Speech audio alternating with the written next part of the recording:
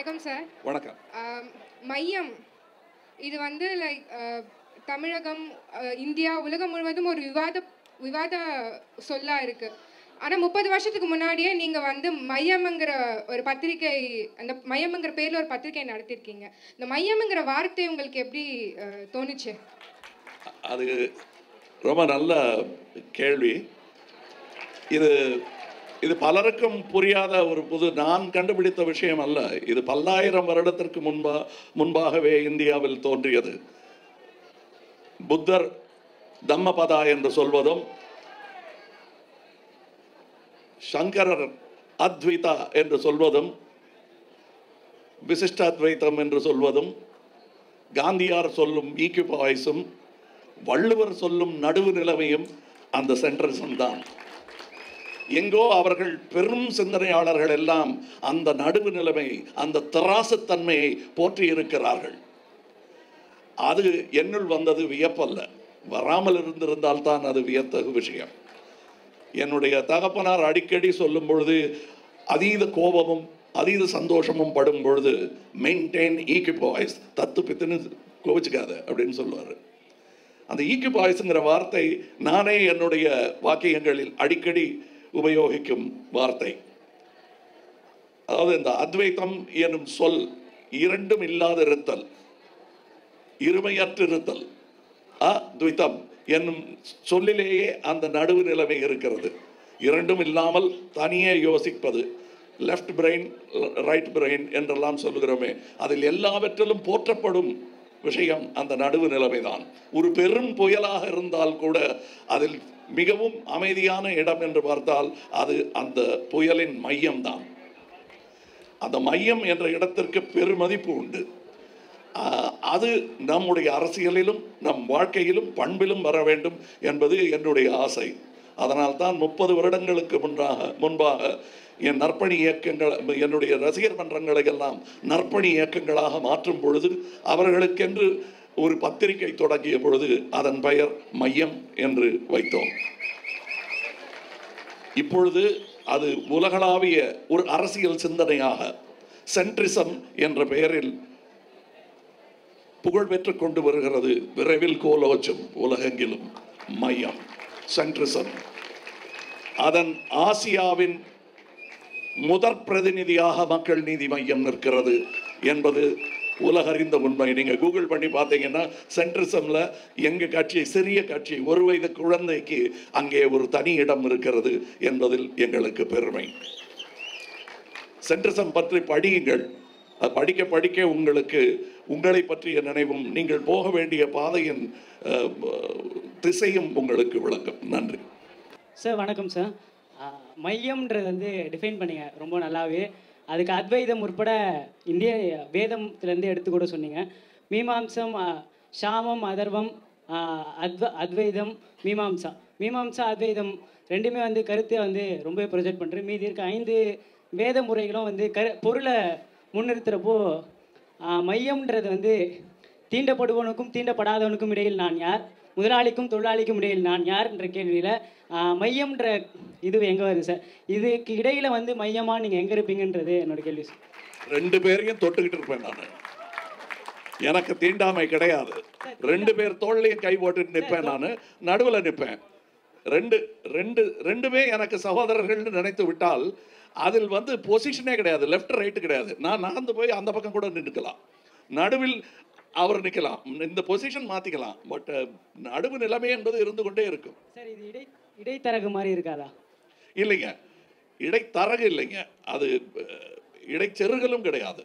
அது வந்து interfering in what they call status quo anti என்பார்கள். சலனமற்று ஒரே மாதிரி இருக்கிற இடத்துல ஒரு இன்டர்ஃபரன்ஸ் வந்தே ஆகணும். அது ஒன்றும் இல்லை. அது தண்ணியில் ஒரு கூழாங்கல்ல போட்டால் வட்ட வட்டமாக அடுத்த கரை வரை போய் சேரும். அந்த மாதிரி ஒரு சின்ன கூழாங்கல் தான் எங்கள் கட்சியே. அதில் நீங்கள் வந்து இதில் 2 பேருக்கு நடுவில் எப்படி இருக்க முடியும்? இருந்தே ஆக வேண்டும் என்பது தான் நான் எதிர்பார்க்கும் நிலை. இல்லை இப்படித்தான் இருப்பேன் அப்படித்தான் இருப்பேன், எக்ஸ்ட்ரீம் ரைட் எக்ஸ்ட்ரீம் லெஃப்ட் சரி வராதுங்க. அதை உலகம் பார்த்து உணர்ந்து விட்டது. லெஃப்டிஸ்ட்டும் உணர்ந்திருக்காங்க, ரைட்டிஸ்ட்டும் உணர்ந்திருக்காங்க. ஸோ நடுவு நிலைமை என்பது உலகத்தின் தேவை. அதை நான் கண்டுபிடிக்கலைங்க, உலகம் கண்டுபிடித்திருக்கிறது. உங்களோட குரல்ல கேள்வி கேட்கணும்னு கொஞ்சம் ஆசையா இருக்கு சார். கேட்கலாமா சார்? கேளுங்க. எல்லாருக்கும் வணக்கம். வேலையில்லா திண்டாட்டம், கல்வி தரம், இது ரெண்டுமே நம்மள மாதிரி இளைஞர்களுக்கு பெரிய பிரச்சனையாகவே இருக்குது. இது குறித்து நீங்கள் முதல்வர் ஆனால் என்ன தீர்வு செய்வீர்கள்? நன்றி. மனசாட்சியுடன் பேசும் ஒரு பெருமை ஏற்படுகிறது. இந்த கேள்வியை கேட்காமல் நான் இந்த வேலைக்கே வந்திருக்க மாட்டேன். இது பலமுறை நான் என்னை கேட்டுக்கொண்ட கேள்விதான். இது என்னை எப்பொழுதும் சூழ்ந்திருக்கும் கேள்வி. அது விரைவில் நீங்க வேண்டும் என்பதுதான் என்னுடைய ஆசை. இந்த வேலையில்லா திண்டாட்டம் என்பது அரசும் ஒரு காரணம், இல்லை என்று சொல்லவில்லை. கல்வியும் ஒரு காரணம். இது இங்கே இருந்து சொல்வதில் பெருமை கொள்கிறேன். 450 மாணவர்களை வைத்து துவங்கிய பள்ளி இன்று வருடா வருடம் 2000க்கும் மேற்பட்ட மாணவர்களை கற்றவர்களாக வெளியே அனுப்பி கொண்டிருக்கிறது. ஆனால் தரத்துடன் இதை ஒரு வியாபாரமாக செய்யாமல் கடமையாக செய்து கொண்டிருக்கும் இது போன்ற அரங்கத்தில் நின்று கொண்டு அதை பற்றி பேசுவது எனக்கு பதட்டம் இல்லாமல் கடமையாகவும் சந்தோஷமாகவும் இருக்கிறது. கல்வியின் தரம் மிகவும் முக்கியம். அதாவது இன்னைக்கு உலக தேவை, வருடம் ஒரு ஆனுவல் ரிக்குவயர்மெண்ட், உலகத்தின் தேவை 9 லட்சம் என்ஜினியர்ஸ். அந்த 9 லட்சத்தை இந்தியாவிலேயே நாம் தயார் செய்து விட்டால் வேலை வாய்ப்பு இல்லாமல் எப்படி போகும்? அதாவது இந்த மோனோ கல்ச்சர் என்பது ஏன் வந்தது என்று யோசித்து பார்த்தால் அப்பாவின் ஆசை, அது அம்மாவின் ஆசை. உங்கள் ஆசை என்ன என்பதை நீங்கள் முடிவு செய்தே ஆக வேண்டும். அப்படி எதுவாக வேண்டுமானாலும் இருக்கலாம். இது போன்ற ஒரு கல்லூரியில் சிறந்த மாணவராகவும் ஆசையாகவும் இருக்கலாம், என்னை போன்ற ஆசையாகவும் இருக்கலாம். நான் இதெல்லாம் இல்லாமல் கலைஞனாக வேண்டும் என்பதையே பெரும் ஆசையாக கொண்டு அதை நோக்கி நகர்ந்த பொழுது என் பெற்றோர்கள் எனக்கு அதற்கான ஏற்பாடுகளை செய்து தந்தார்கள். என் கனவு என்ன என்பதை கேட்டதனால்தான் இங்கே இந்த மேடையில் நின்று கொண்டிருக்கிறேன். இல்லை என்றால் இந்த காம்பவுண்டுக்குள் நுழையக்கூட தகுதியற்றவனாக வெளியே நின்று கொண்டிருப்பேன். ஆக இந்த மோனோ கல்ச்சர் இன் எஜுகேஷன், நமக்கு தெரிஞ்ச 4 பேர் 4 படிப்பு, அதை மட்டுமே பிள்ளைகளை கற்றுக் கொடுக்க வேண்டும் என்று நினைக்கும் பெரியோர்கள் ஒரு மன விஸ்தீரணம் இல்லாமல் தவிக்கிறார்கள் என்று தான் சொல்ல வேண்டும். இங்கே இருப்பவர்களை எத்தனை பெற்றோர்கள் கேட்டிருப்பார்கள் உங்களுக்கு என்ன வேண்டும் என்று? அப்படி கேட்டிருந்தால் வேலை வாய்ப்பு இல்லாமல் இருக்கவே இருக்காது, இல்லாத நிலையாகிவிடும். காரணம், நீங்கள் விரும்பி செய்யும் கற்கும் ஒரு கல்வியை ஏகலைவன் போல் எப்படியாவது நீங்கள் கற்றுவிடுவீர்கள்.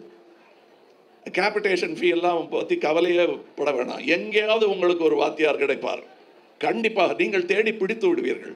அப்படி கிடைத்த குருமார்களுக்கு நான் என்றென்றும் நன்றி கடன் பட்டிருக்கிறேன். எத்தனை குருமார்கள்! இது இங்கே ஒரு கல்லூரியில் சொல்ல வேண்டிய அவசியம். என்னுடைய வாத்தியார்கள் எல்லாம் எனக்கு காசு கொடுத்து கற்றுக் கொடுத்தவர்கள் தானே தவிர நான் அவர்களுக்கு காசு கொடுத்தது கிடையாது. அந்த பெரும் வள்ளல்களுக்கு நன்றி சொல்வது இந்த மாதிரி ஒரு கல்வி அரங்கில் தான் இருக்க வேண்டும் என்று நான் நினைக்கிறேன். இது எல்லா துறைகளிலும் உண்டு, எத்துறையும் தாழ்ந்ததல்ல. உங்கள் மரம் அதை நாடிவிட்டால் உங்களை அது வந்து அடையும். வேலையில்லா திண்டாட்டம் மாறுவதற்கு ஃபர்ஸ்ட் இந்தியாவின் சத்தியாகிரகத்திற்கு பிறகு மிக முக்கியமான ஒரு இயக்கமாக நான் நினைப்பது skill set development in India. நீங்கள் அனைவரும் அதை நோக்கி நகர வேண்டும். நீங்கள் என்ன டிகிரி வாங்கினாலும் ஒரு ஸ்கில் இருந்ததென்றால் அந்த skill will enhance your degree that you already have. Do not forget that. வேலை இல்லா திண்டாட்டத்தை அது போக்கிவிடும். அதற்கு பிறகு நிறைய திட்டங்கள் இருக்கின்றன. ஒன்றுமில்லை, அரசியல்வாதி தன் பையை நிரப்புவதை நிறுத்திவிட்டு சற்று நேரம் மனநிறைவுக்கான வேலையை துவங்கினால் கண்டிப்பாக வேலையில்லா திண்டாட்டம் இருக்காது. ஆனால் பல்வேறு கோணங்களில் இந்த அன்எம்ப்ளாய்மெண்ட்டை அணுக வேண்டி இருக்கிறது. அதில் முக்கியமான ஒரு இடம் கல்வியின் தரம். எத்தனை பேரை படிக்க வைத்தோம் என்பது முக்கியமல்ல, எத்தனை பேரை நல்ல புத்தகங்களை படிக்க வைத்தோம் என்பதுதான் முக்கியம். தேவையான புத்தகங்களை படிக்க வைத்தோம் என்பதுதான் முக்கியம். இன்று ஒரு ஆய்வில் தமிழகத்தை பற்றி அறிஞர்கள் சொல்வது, தமிழ் மாணவர்களுக்கு தமிழும் சரியாக வரவில்லை, ஆங்கிலமும் சரியாக வரவில்லை, கணிதமும் சரியாக வரவில்லை என்பதுதான் கணிப்பு. இந்நிலை மாறினால் அன்எம்ப்ளாய்மெண்ட் ஓடிடும். அதுக்கு முக்கிய காரணமாக இருப்பது கல்வியின் தரம். அதை உயர்த்த வேண்டியது அனைவரும் தான்.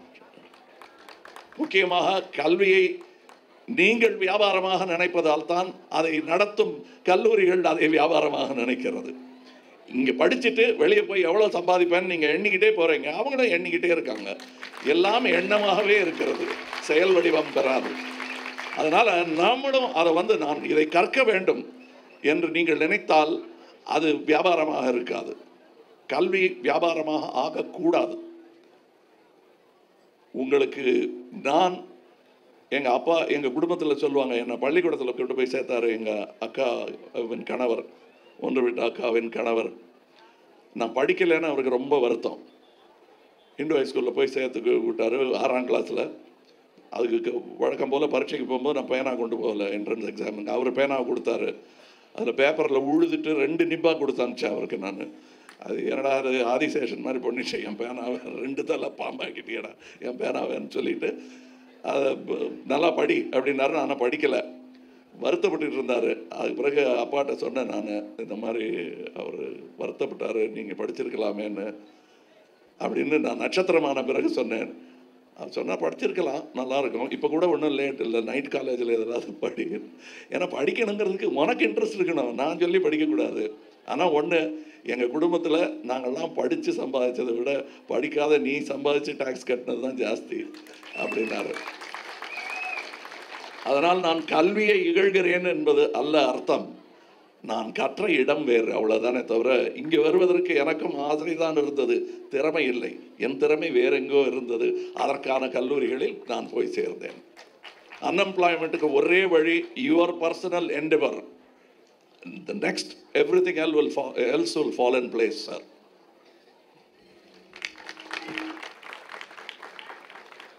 சார் மாலை வணக்கம் சார். இங்கே லெஃப்ட். மாலை வணக்கம் சார்.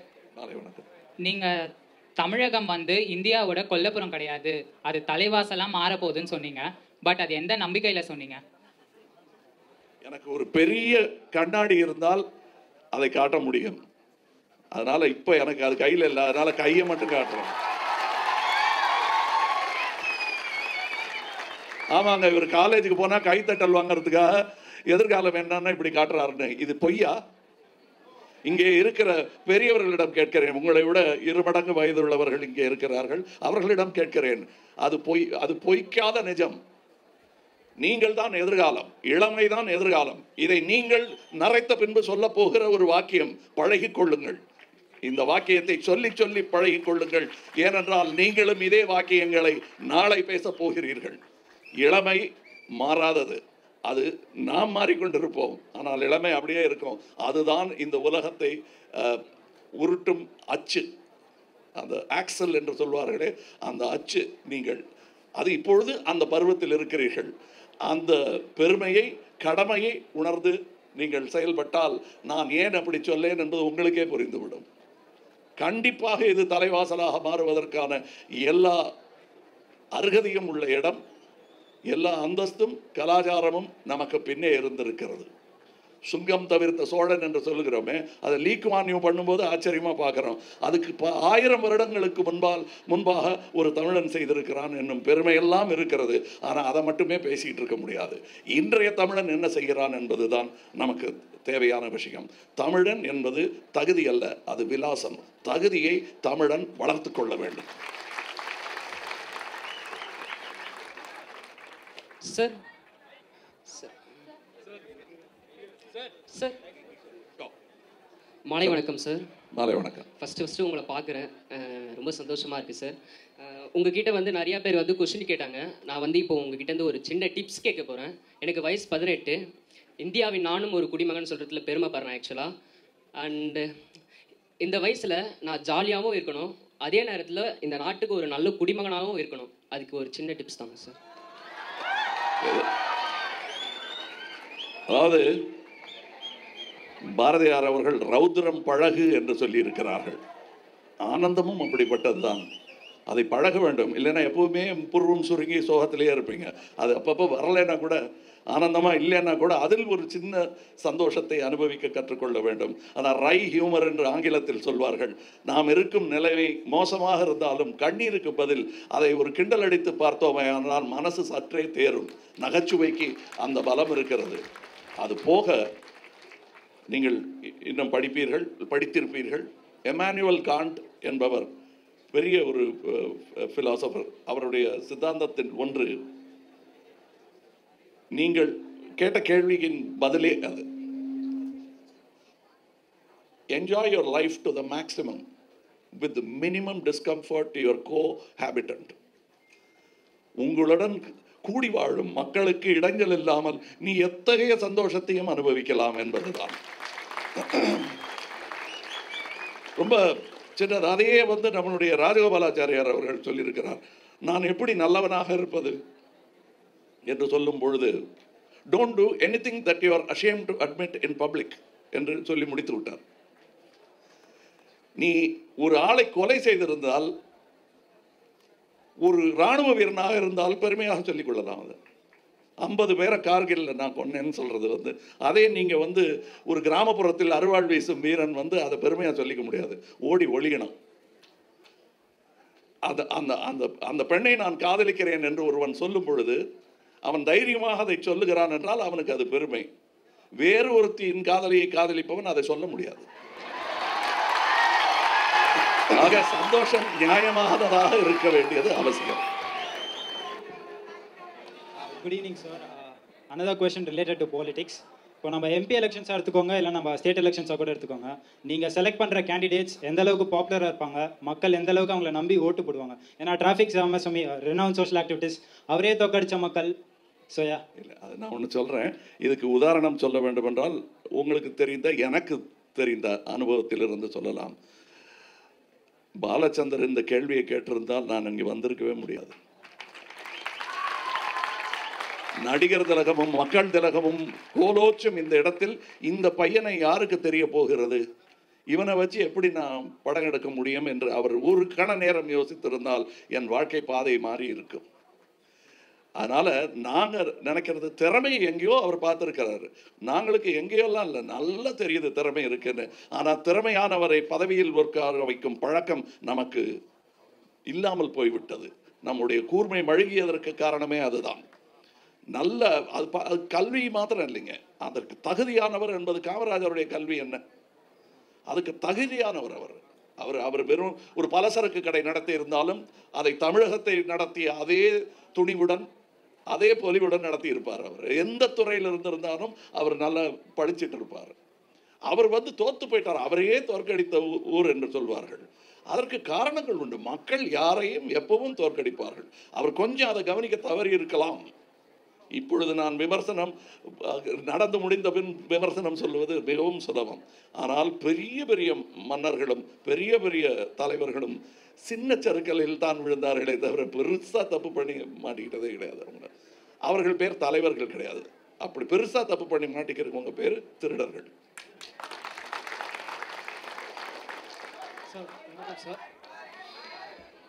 சார் வணக்கம் சார். சார் இங்கே எவ்வளவோ இளைஞர்கள் இருக்காங்க, இன்னும் தமிழ்நாட்டில் எவ்வளவோ இளைஞர்கள் இருக்காங்க. அவங்க எல்லாருக்கும் நீங்கள் சொல்ல போகிற கருத்து என்ன இருக்கும்? கண்ணதாசன் அவர்கள் எனக்கு இந்த மாதிரி நேரங்கள்லாம் தட்னா டிக்ஷனரி மாதிரி வரும். இனி என்ன சொல்ல வேண்டும், இந்த இளமை வாழ வேண்டும். அவ்வளோதான் நான் இளைஞர்களுக்கு சொல்லுது. அது சில நேரம் மூத்த மனிதர்கள் இடம் கூட வாழ்ந்து கொண்டிருப்பதை நான் பார்த்திருக்கிறேன். நாங்கள்லாம் பல முடி நிறைத்த பெரிய மனிதர்களை எல்லாம் நான் இளைஞரேன்னு கூப்பிட்டுருக்கேன். நான் அதில் ஒருவர் காலம் சென்ற வாலி அவர்கள். இளமை மாறாமல், அவர் கவிதைக்கு மட்டும் இல்லை, அவருக்கும் இளமை மாறாமல் எங்கள் கூட நின்று பேசுவார். காலம் சென்ற சுஜாதா அவர்கள், பாலச்சந்தர் அவர்கள், இப்படி எனக்கு நிறைய இளம் நண்பர்கள் இருக்கிறார்கள் வெவ்வேறு வயதில். ஆக உங்களை வாழ்த்துவதற்கு வேறு என்ன, இனி என்ன சொல்ல வேண்டும்? இந்த இளமை வாழ வேண்டும் எப்பொழுதும். நன்றாக வாழ வேண்டும், நீடூழி வாழ வேண்டும் என்பதுதான் என்னுடைய வாழ்த்தும் ஆசையும். உங்களோட படங்கள்ல நிறைய வந்து விதவிதமான இன்வென்ஷன்ஸ், புது புது டிஸ்கவரிஸ். நான் சின்ன பிள்ளையில இருந்து எங்க அப்பா கூட பார்த்துட்டு இருந்தேன். ஒரு மாதிரி ஃபர்ஸ்ட் பார்த்தோன்னு உங்க படம் பார்த்தா புரியவே புரியாது சின்ன பிள்ளையில. இப்பயுமே அப்படிதான். அந்த மாதிரி நிறைய தொலைநோக்கு விஷயங்கள், ஒரு டிஸ்டன்ஸ். இப்போ எனக்கு 18 வயசு ஆகிறது, நான் நிறைய படிச்சுட்டு இருக்கேன். அப்படி படிச்சு புரிஞ்சிக்க வேண்டிய விஷயங்கள்லாம் நீங்க வந்து அப்பயே சொல்லிட்டீங்க. நிறைய விஷயங்கள் உங்களோட படத்தோட ரிவ்யூஸ் பண்றவங்க அவங்க கிட்ட எல்லாமும் கேட்டு தெரிஞ்சுக்கிட்ட விஷயங்கள் சின்ன வயசுல இருந்து அந்த மாதிரியா இருக்கு. அது எப்படி ஒரு ஒரு என்ன சொல்றது, இந்தியாவில் இப்போ தமிழ்நாட்டில் இருக்கிற ஒரு சாதாரண குடிமகனுக்கு சாதாரணமா தெரியாத ஒரு விஷயத்த அப்போவே நீங்க முதல்ல இருந்து சின்ன பிள்ளையில இருந்து நான் பார்த்துட்டு இருக்கேன். அப்போ வந்த படங்கள்லயே நீங்க ரொம்பவே ஒரு ஜஸ்ட் லைக் தட் ஒரு கேஷுவலாக சொல்லிட்டு போயிருந்திருப்பீங்க. அதை பற்றி என்ன, அதுக்கப்புறம் இன்னொன்று development of science and technology in India, அது எப்படி இருந்தால் like how can we develop science and tech, அந்த மாதிரியான ஒரு சில விஷயங்கள் பற்றி கொஞ்சம் சொல்லுங்க. புரியாத பருவம் என்று ஒன்று இருக்கத்தான் செய்யும். அதை போக்க வேண்டிய கடமை ஒவ்வொருவருக்கும் இருக்கிறது, முக்கியமாக கலைஞர்களுக்கு. தமக்கு தெரிந்ததை எடுத்து சொல்லி பலருக்கும் புரியும் வண்ணம் அதை எடுத்து வைப்பது. அதுக்கு பேர் உதாரணம் பல கலைஞர்கள். என்எஸ்கேக்கு எப்படி தெரியும் மிக்சி வரப்போகுதுன்னு எப்படி தெரியும்? அவர் சொல்லியிருப்பார் ஒரு பாட்டில். என்எஸ்கே அவர்களின் தூரதரிசனம் வியத்தகு தூரதரிசனம். அது எப்படி அவருக்கு வந்தது? அதுவும் நாடகக்காரர், படிப்பு பெருசாக இல்லாதவர். ஆனால் வரும், மக்களோடு மக்களாக இருந்தால். அப்போல்லாம் டிகிரியாக இருந்தது. இந்த சக்கரத்தை கண்டுபிடித்த மனிதன் எந்த காலேஜில் படித்து அந்த சக்கரத்தை கண்டுபிடித்தான்? அந்த மாதிரி தனக்குள்ள ஒரு ஒரு அறிவு எல்லோருக்குமே இருக்கிறது. அதற்கு சிலருக்கு அது அரங்கேற வழி கிடைக்கிறது, சிலர் அதை அப்படியே மனசுக்குள்ளே வச்சுட்டு இருக்காங்க. அவங்களுக்கு ஒருத்தர் தெரிந்தவர் ஒருவர் சொல்லும்போது பட்டுன்னு உடனே பிடிபட்டுரும். அது கலை அப்படிப்பட்டது. நான் சொன்ன எல்லா விஷயங்களும் முன்னோடியாக சொன்னதில்லை. எனக்கு உங்களுக்கு சொல்கிறதுக்கு முன்னாடி எனக்கு ஒருத்தர் சொல்லி கொடுத்துட்டார், அவ்வளோதான். ஆனால் நான் சொல்லும் விஷயங்கள் எல்லாமே இந்த மையம், சென்ட்ரிசம் உள்பட அதற்கு முன்னால் இருந்திருக்கிறது. காந்தியார் அவர்களின் சிவில் டிசோபீடியன்ஸ் என்று சொல்வதை தோரோ அமெரிக்காவில் எழுத்து வடிவில் செய்திருக்கிறார். இவர் அதற்கு செயல் வடிவம் கொடுத்தவர்கள். காந்தியும் ராஜாஜி அவர்களும் அதற்கு செயல் வடிவம் கொடுத்தார்கள். சிந்தனை அதற்கும் 60 வருடங்களுக்கு முன்னால் தோரோவின் புத்தகங்களில் இருக்கின்றன. சிவில் டிசோபீடியன்ஸ் என்ற வார்த்தையே இருக்கிறது. ஆனால் அதை புத்தகத்தில் ஒரு வரியாக, யாருக்கும் புரியாத ஒரு வரியாக விட்டுவிடாமல் அதை செயல்படுத்தி அனைவர் வாயிலும் புழங்கும் ஒரு வார்த்தையாக, எண்ணமாக அதை மாற்றியவர்கள் இந்த இருவர். அந்த மாதிரி அதுக்கு நான் அந்த நேரத்தின் அந்த விஷயத்தை வாங்கி கொண்டு உங்களுக்கு சொல்லி இருக்கிறேன், அவ்வளோதான். என் படத்தில் சயின்ஸ் வருவதற்கு காரணம் எனக்கு வராததையெல்லாம் செய்து காட்டுவது சினிமாக்காரனுக்கு ஒரு ஆசை. 3 பல்ட்டி அடிப்பாங்க, கிராவிட்டி டிஃபைங் பல்ட்டி. அது இந்த டான்ஸில் ஆடினவரே 1.5 தான் அடித்தார். அதுக்கு மேலே நாங்கள் 4 பல்ட்டி அடித்து காட்டுவோம். அது மாதிரி லைஃப்பில் பண்ண முடியாது. ஆனால் செய்ய முடியாததை செய்து காட்டுவது எங்களுக்கு ஒரு சந்தோஷம், அற்ப சந்தோஷம். அந்த மாதிரி ஒரு அற்ப சந்தோஷம் தான் நானும். எனக்கு வராத விஷயங்களை பற்றி எல்லாம் கொஞ்சம் தெரிந்து கொண்டு, இன்று கூகுள் வாழ்க்கை அப்படித்தானே, எல்லாரும் அதிலிருந்து கற்றுக்கொள்வதில்லை. தெரியும் என்று சொல்வதற்காக ஊறுகாய் மாதிரி அந்த சப்ஜெக்டை கொஞ்சம் தொட்டு நக்கிக்குவாங்க, அவ்வளோதானே தவிர அது மாதிரி புத்தகங்களே வர ஆரம்பிச்சிருச்சு. அதாவது உங்களுக்கு ஒரு விஷயத்தை தெரிந்த மாதிரி பேசுவது எப்படிங்கிறதுக்கு ஒரு கோனார் நோட்ஸ் மாதிரி ஒரு சின்ன புத்தகங்கள் நிறைய வருகிறது. அந்த மாதிரி புத்தகங்களில் படிப்படியாக அடுக்கி ஏறி வந்த விஷயம்தான் என்னுடைய அறிவெல்லாம். அதைத்தான் உங்களுக்கு நான் பகிர்ந்து கொள்கிறேன். மற்றபடி சயின்ஸ் எப்படி வளர வேண்டும், இந்தியாவில் ஏன் வளரவில்லை, இருந்தது தானே. சி.வி. ராமனும் மற்றவர்களும் இருந்த இந்த ஊரில் திடீரென்று அதில் தொய்வு ஏற்பட காரணம், நாம் சயின்ஸை போற்றும் அளவுக்கு இன்னோவேட்டர்ஸை போற்றுவதில்லை. அதை வேற எங்கேயோ அமெரிக்காலேயோ யூரோப்பிலேயோ கண்டுபிடிப்பாங்க, நாம் அதன் பயனாளிகள் என்று நாம் நினைத்து கொண்டிருக்கிறோம். Your necessity will become the mother of your invention. But நீங்கள் நெசசிட்டியை மாத்திரம் வச்சுக்கிட்டு இருக்கீங்க, அந்த மதரை பார்த்து மரியாதை செலுத்தவே இல்லை. நீங்கள் அது தேவை, நான் அதற்கு ஏதாவது கண்டுபிடிப்பேன். அந்த மாதிரி கிராமத்தில் நிறைய சயின்டிஸ்ட் இருக்காங்க. சின்னதாக தன் தொழிலுக்கு தேவையான கருவிகளை அவர்களே செய்து கொள்கிறார்கள். அவங்கெல்லாம் சயின்டிஸ்ட் தான். சயின்ஸை இன்ச்சாக நகர்த்திக்கிட்டு இருக்காங்க. ஆனால் இந்தியாவுக்கு இன்ச்சு கணக்கில் நகர்ந்தால் போதாது, மைல் கணக்கில் வேகத்தில் நகர வேண்டும். பக்கத்தில் இருக்கும் சைனா நம்முடைய சாலைகள் போல் குண்டும் குழியுமாக இருந்த சாலைகள், ஏழைகள் நிறைந்திருந்த ஊராக இருந்தது. கம்யூனிகேஷன் இல்லாத ஒரு ஊராக இருந்தது. ஆனால் இப்போ பார்த்தீங்கன்னா 19,000 அடி உயரத்தில் ப்ரெஷரைஸ்டு கேபின் உள்ள ட்ரெயின் டிபெட் வரலாம் விட்டுக்கிட்டு இருக்காங்க. அது நடந்தது 20 வருஷத்துக்குள்ள நடந்தது, ஒரு தலைமுறைக்குள். நாம் அதனால் தான் அவசரப்படுத்துகிறேன். இப்பொழுது கிடைத்திருக்கும் இந்த வாய்ப்பை இளைஞர்கள் அரசியல் வாய்ப்பை பயன்படுத்தி கொள்ள வேண்டும். அரசியல் வாய்ப்புன்னு நான் சொல்லும்போது ஏதோ ஒரு கட்சி தலைவனுக்காக நீங்கள் கூக்குரல் இடுவது அல்ல. உங்கள் கடமை. இந்த ரூமில் இருக்கிறவங்க எத்தனை பேர் ஓட்டுரிமை உள்ளவர்கள்? அத்தனை பேரும் ஓட்டுரிமையை பெற்று விட்டீர்களா? அதற்கான ஏற்பாடுகளை செய்து விட்டீர்களா? காரணம், இந்த நாட்டின் தேர் உங்கள் கையால் தான் இழுத்து நகர்த்தப்பட போகிறது. அதற்காக நீங்கள் தயாராகி விட்டீர்களா? ஒரு பெருந்திருவிழா, ஒரு முன்னேற்ற திருவிழா, அதை நோக்கி நகர்ந்து கொண்டிருக்கிறோம் என்ற சந்தோஷத்தில் இந்த கல்ச்சரல் ஃபெஸ்டிவலுக்காக என்னென்ன ப்ரிப்பரேஷன் சந்தோஷமாக பண்ணீங்களோ அதே சந்தோஷத்துடன் நாட்டை நகர்த்தும் ஒரு வேளையில் நீங்கள் எல்லோரும் ஈடுபட வேண்டும். இது ஒரு தனிப்பட்ட கட்சிக்கான பிரச்சாரம் அல்ல, தமிழகத்திற்கான பிரச்சாரம். அதில் நீங்கள் பங்கு கொள்ள வேண்டும். நாளைய நல்ல தமிழகத்தின் பங்குதாரர்களாக, செல்வம் கொழிக்கும் தமிழகத்தின் பங்குதாரர்களாக நீங்கள் எல்லோரும் இருக்க வேண்டும். அது நான் தான் தேவரமானில் போட்ட டயலாக் இங்கேயும் பொருந்தும். பழம் பறிக்க நான் இருப்பேன்னா தெரியாது, ஆனால் விதைய நான் போட்டது என்று சொல்லும் அந்த சந்தோஷத்தை எனக்கு நீங்கள் கொடுங்கள், செயல்படுங்கள். நாளைய இந்தியா அது உங்கள் கையில். சார் இங்கே சார் வணக்கம் சார். இந்தியன் ஒன் படத்தில் ஊழல் லஞ்சத்தை பற்றி சொல்லிட்டு இருந்தீங்க. 23 வருஷம் கழிச்சும் நம்ம நாட்டில் ஊழல் லஞ்சம் அப்படியே தான் இருக்குது. இந்தியன் 2 படம் எப்படி இருக்கும்? அதாவது ஊழல் லஞ்சம் புதிதல்ல, ரோம்லேயும் இருந்திருக்கு ஊழல் லஞ்சம். சொல்ல முடியாத தாங்கொணாத துன்பங்களை எல்லாம் மக்கள் அனுபவித்திருக்கிறார்கள். அதையெல்லாம் கடந்து கொஞ்சம் கொஞ்சமாக முன்னேறிக்கணும். ஊழல் எப்பவுமே இருக்கும், ஒரு 4 பேர் பண்ணுறதுக்கு ரெடியாக இருப்பான். அத்தனை பேரும் அதை செய்வதற்கு தயாராக இருக்கக்கூடாது. அதுதான் என்னுடைய பயம். ஏன்னா ஓட்டு வாங்கணுங்கிற ஆசையில் 1-2 தப்பு பண்ணுறவன் 234 பேர் தான் ஒரு தமிழகத்தில். ஆனால் அந்த ஓட்டுக்கு காசு வாங்குறவங்க கோடிக்கணக்கில் ஆயிட்டால் நாடு விளங்காது. அதனால தான் என்னுடைய நண்பர்கள் எல்லாம் வேறு ஏதோ கோபத்திற்காக கிரிக்கெட் மேட்சை தடை செய்ய வேண்டும் என்று கூடி அந்த கிரிக்கெட் மேட்சை நிறுத்துவதற்கு எல்லா ஏற்பாடுகளும் செய்து கொண்டிருந்த போது நான் அதில் பங்கு கொள்ளவில்லை. நான் அப்போ ஏதோ கிண்டலாக சொல்கிறேன் அப்படின்னு நினச்சிக்கிட்டாங்க. இப்போ சகோதரி சொன்னது போல் உங்கள் படம் சில நேரம் நான் போடுற ட்வீட்டே சில பேருக்கு புரியாது. இந்த புரியலேன்னு சொன்ன ஒரு ட்வீட்டை, அப்படி புரியலேன்னு சொன்ன ட்வீட்டை இப்போ உங்களுக்கு நான் சொல்கிறேன், உங்களுக்கு புரியுதா பாருங்கள். நீங்கள் இந்த 20 பேர் விளையாடுற விளையாட்டை போய் நிறுத்துறீங்களே, கொஞ்சம் தூரம் நடந்து போனீங்கன்னா செயின்ட் ஜார்ஜ் கோட்டை இருக்கு, அங்கே 234 பேர் விளையாட்டு விளையாடிட்டு இருக்காங்க.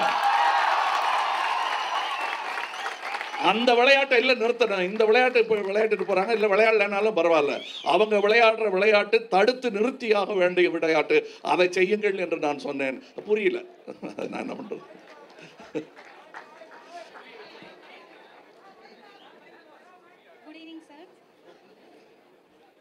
என்னோட கொஸ்டின் கரண்ட் பாலிடிக்ஸை உங்களோட பாஸ்ட் ஃபிலிம்ஸில் நீங்கள் ப்ரொஜெக்ட் பண்ணியிருந்தீங்க. அது எப்படி கொஞ்சம் பாசிபிள் ஆச்சுன்னு சொல்லிங்கன்னா நல்லாயிருக்கும். அதாவது அண்ணா அவர்கள் சொன்னார், ஒரு தனித்தமிழ்நாடு கேட்டபோது அது வேண்டாங்கிறது பல அறிவுரையின் பேரில் அவரே ஆமாம் அது சரிதான்னு அதை பின்வாங்கிய பொழுது ஒரு வார்த்தை சொன்னார், நான் கேட்டதுக்கான காரணங்கள் இன்னும் அப்படியே இருக்கிறது என்று சொன்னார். ரொம்ப அற்புதமான ஒரு கண்ணியமான ரிட்ரீட் அது. அது மாதிரி இது நான் முன்னோடியார் என்று சொன்ன விஷயம் அல்ல. இந்த அரசியல் விஷயங்கள் எல்லாம் இன்னும் அப்படியே வைத்திருக்கிறார்கள், பாதுகாத்து வைத்திருக்கிறார்கள். அந்த தவறுகளை எல்லாம் மீண்டும் மீண்டும் நிகழ்த்தி காட்டிக் கொண்டிருக்கிறார்கள். அதனால் நான் சொல்வது இன்றும் பொருந்துகிறது. சோ அவர்கள் சொன்னார், துக்ளக் நாடகத்தை அவர்கள் இளைஞர்களாக நாடகம் போட்டவர்கள் எல்லாம் 60 தாண்டி 70களில் நின்று கொண்டிருக்கும் போது அதே கரகோஷத்துடன் அந்த நாடகம் நடந்ததற்கு நன்றி அவர் சொன்னது அரசியல்வாதிகளுக்குத்தான்.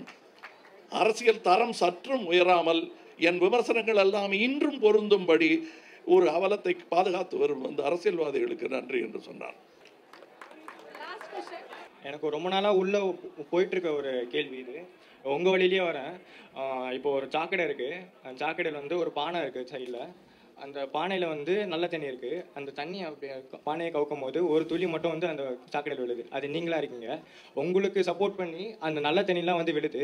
அந்த சாக்கடையில் இருக்க நல்ல தண்ணி வந்து எப்படி நல்ல தண்ணியாக மாறும் நீங்கள் நினைக்கிறீங்க?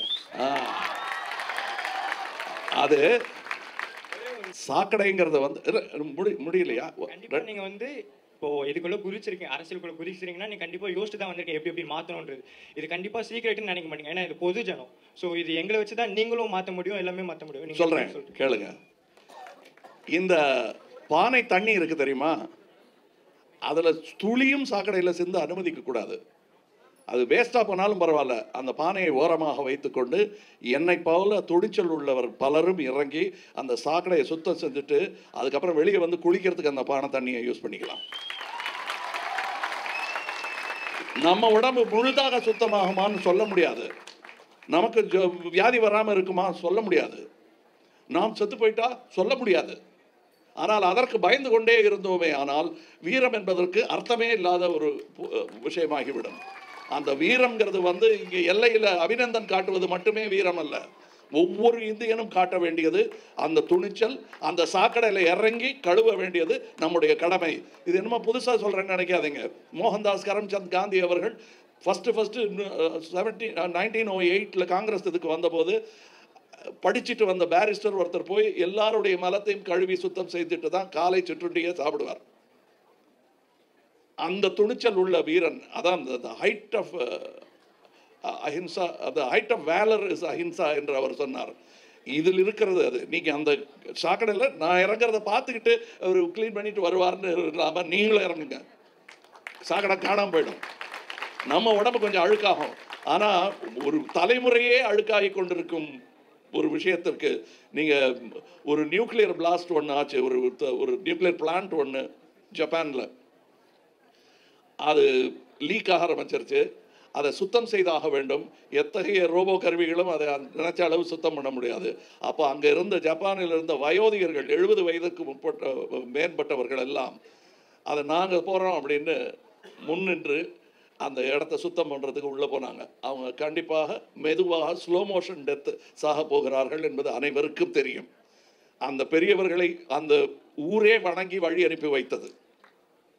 அந்த மாதிரி நான் வணக்கத்தை எதிர்பார்க்கவில்லை உங்களிடமிருந்து, இணக்கத்தை எதிர்பார்க்கிறேன். நான் செய்யும் வேலைக்கு உதவியாக ஒரு துடப்பத்தை எடுத்து கொடுத்தால், ஒரு மண்வெட்டியை எடுத்து கொடுத்தால், அதை வைத்து நீங்கள் சொன்ன அந்த சாக்கடையில் உள்ள கழிவுகள் எல்லாம் வேற எங்கேயோ வேறு கிரகத்திலிருந்து வரவில்லை என்பதை நாம் உணர வேண்டும். நம்முடைய கழிவுகள் அவை, நம்முடைய தவறுகள் சாக்கடையாக ஓடிக்கொண்டிருக்கிறது. அதை சுத்தம் செய்ய வேண்டியது நாமத்தான் இருக்க வேண்டும். அது நானாக மட்டும் இருக்க முடியாது என்பதை பயந்து சொல்லவில்லை, பணிந்து சொல்லுகிறேன், உணர்ந்து சொல்லுகிறேன். வாருங்கள்.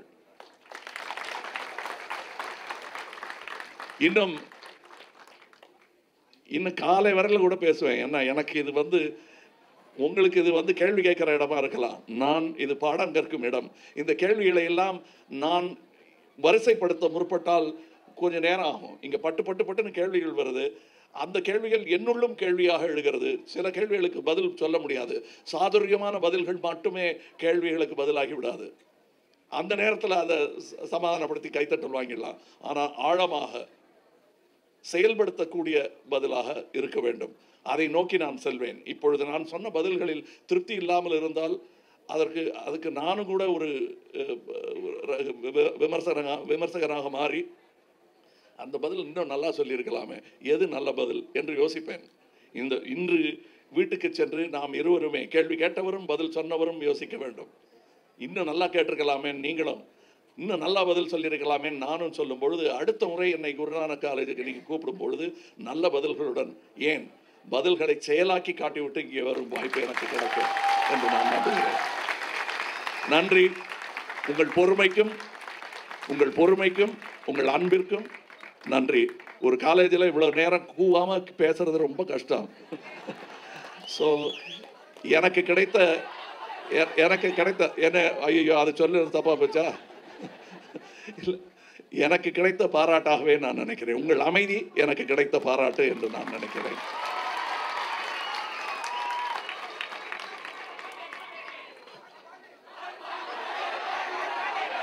பாட்டா